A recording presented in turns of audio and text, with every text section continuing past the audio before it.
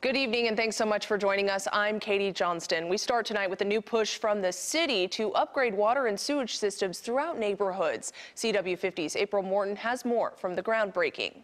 Neighbors in this Detroit neighborhood says that it's been a long time coming, but they're finally getting a new water and sewer system, and this is just the beginning. All right.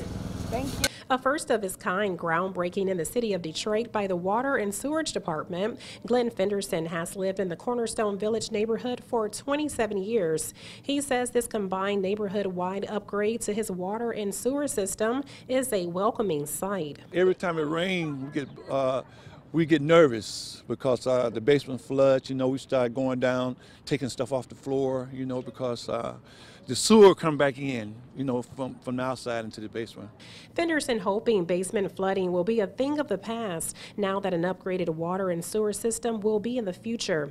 At a press conference today, city leaders announced the Cornerstone Village neighborhood is one of 2 receiving the upgrades this year. Our water and sewer department will knock on your door, and if you'll turn that pipe over to us, at the same time we come down the street and tear up your street for the water main, we will put in a new copper pipe at our expense, and your lead pipe will be gone for good.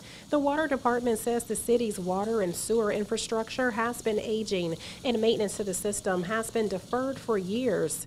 They say the upgrades will take time as they assess conditions of other neighborhoods, but for now the process is starting for the Cornerstone Village as well as the North Rosedale Park neighborhoods. Wow.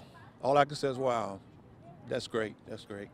The Detroit Water and Sewage Department says they've also completed water condition assessments in 10 other neighborhoods. In Detroit, April Morton, CW50 News at 10.